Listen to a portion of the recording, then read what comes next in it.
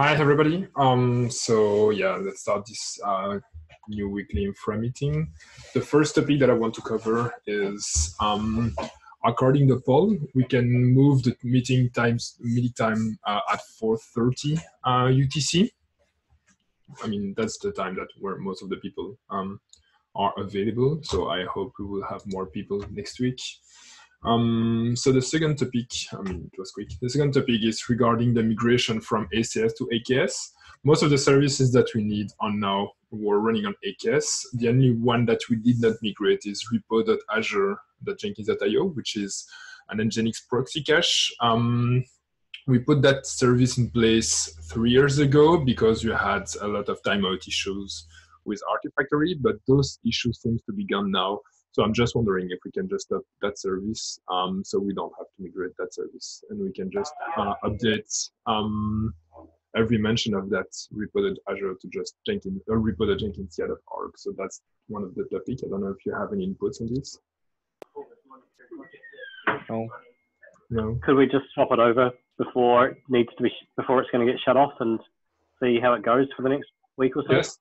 Yeah. So because we still have 2 weeks before ACS is done, we can just I will just update all the repository by the end of the week. And so if there is anything wrong, we can still deploy the service in the new cluster.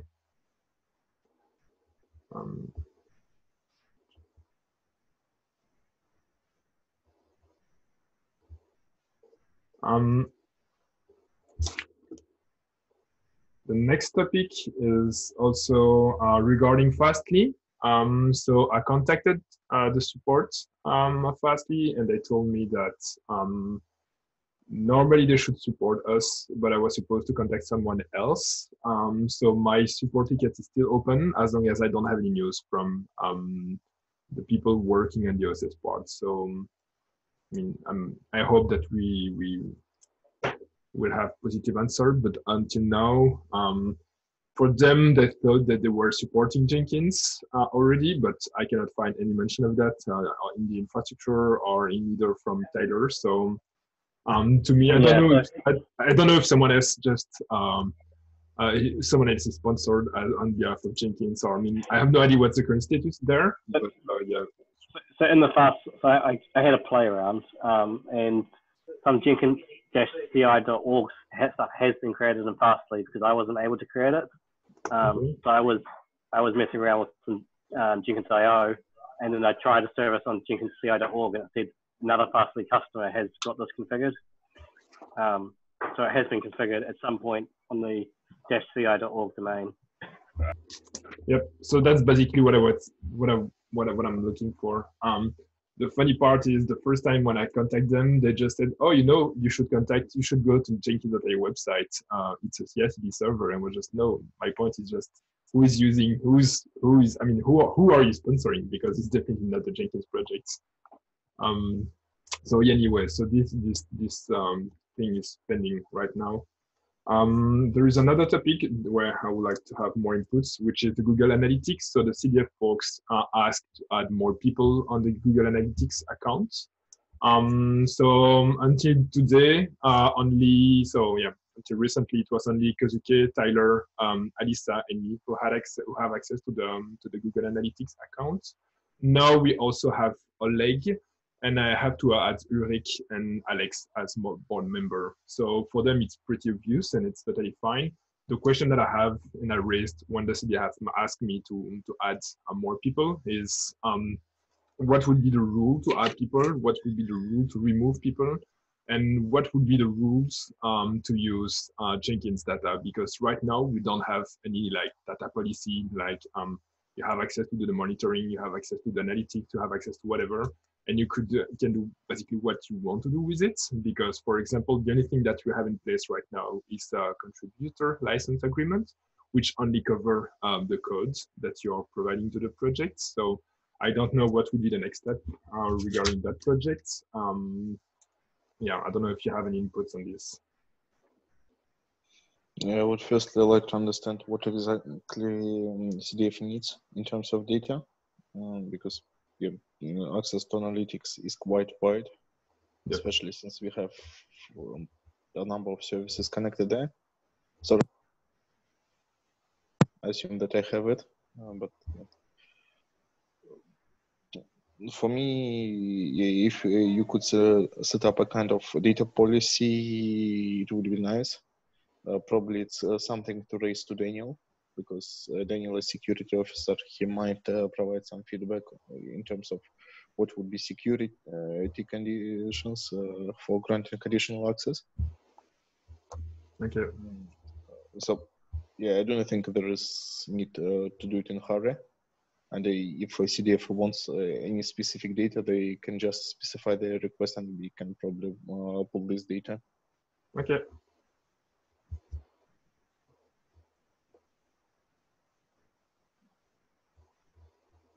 So I'll do that for now.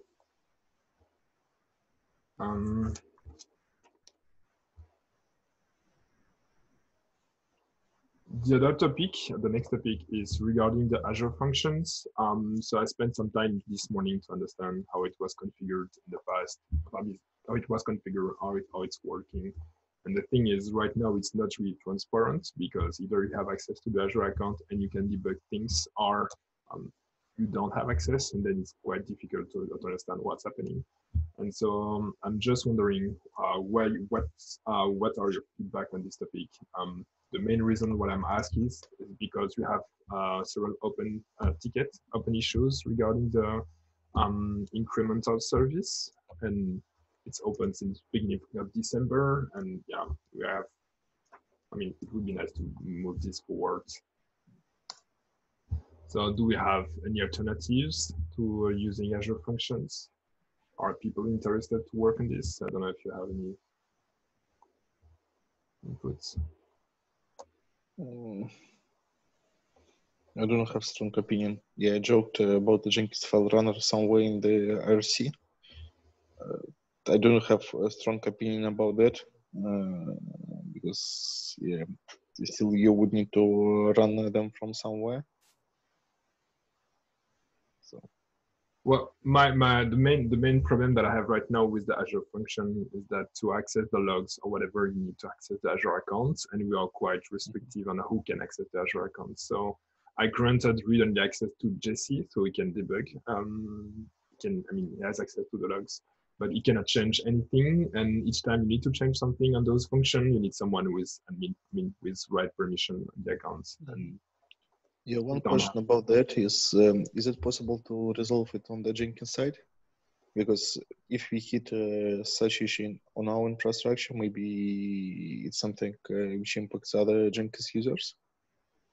So the function doesn't work even from the Azure portal. So from the Azure portal, some tests and it does not work. So it was just easier to debug from there, but the error log is really unclear. Like I think I updated some from the data that I was working on this morning, and I couldn't find any information regarding that. But so maybe we should either organize a session where we only work on that, like in a with a shared screen. I can plan this for this week and next week. I'll send a mail on the primary list. Okay. If you could find someone who would be willing to help us, I mean, from Microsoft or from basically whomever who has some experience with it. I can have a fiddle with it. I don't think it'll take much. Okay. Well, I've had a poker. I've played with it before. I've ran it locally. It's quite easy to run. Okay. My point, personally, I don't want to set up an environment for that locally. So if you already have everything in place, that would be easier. Yeah, I've already got it locally. Okay, so I'll ping you later.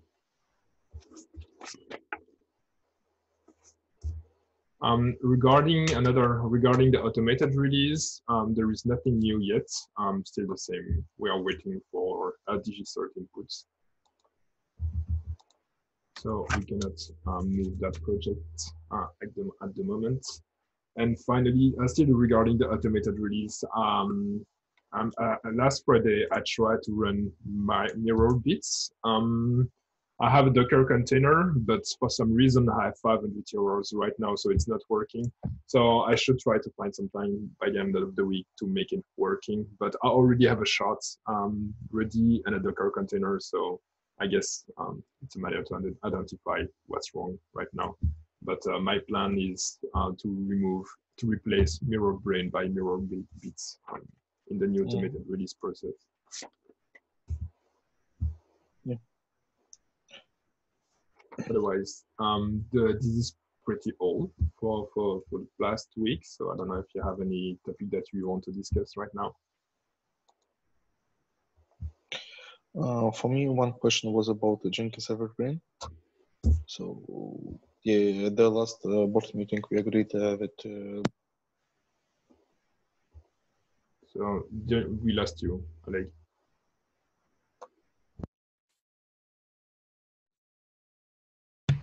The only thing that we hear from you was the last meeting. You agreed, and that's it.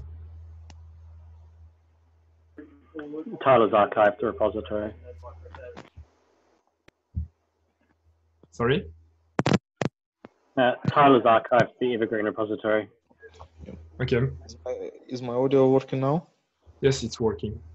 Yeah, so Tyler archived the repositories. We also approved the immediate shutdown.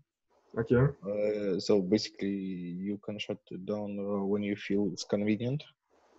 So basically what I did right now is I removed the DNS record, so just arrived nowhere now is this. And the question that I have is regarding the database. Should I just delete the database? Do you think it contains valuable information? Should I need a backup of that database? Personally, I would just delete it. Yeah, so it follows configuration as code. Yes. So the database is used for tracking upgrades or something like that, if I recall correctly. Yeah. Well, we can recreate it. So Yes. the database was used just to query the data. So otherwise, then I will just delete the database. And so I already started working on the provisioning, but I'm not done yet.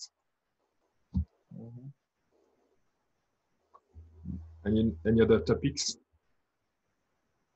Nope. Then thanks for your time. Have a good day.